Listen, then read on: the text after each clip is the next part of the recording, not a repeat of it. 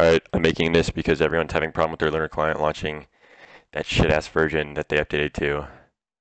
Okay, like watch. If I put it on stable branch and I launch it, I'll cut ahead because it's gonna take forever. I think, maybe. But it's gonna launch some like super fucked up version of it. Alright, it's launching. In the top it says that fucking number master shit. It's gonna launch, it looks like this. You get like a no FPS and you lose all your profiles.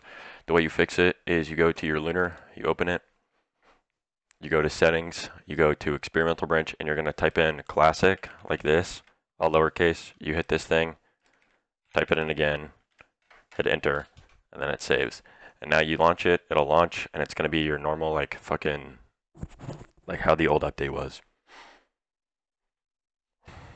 Alright, as you can see, it launched in the normal version, and you have all your like you'll have all your like fucking profiles and shit. So yeah, if this helped, leave a like, sub, and then at 450 subs, I'll drop a new pack bundle. All right, peace out.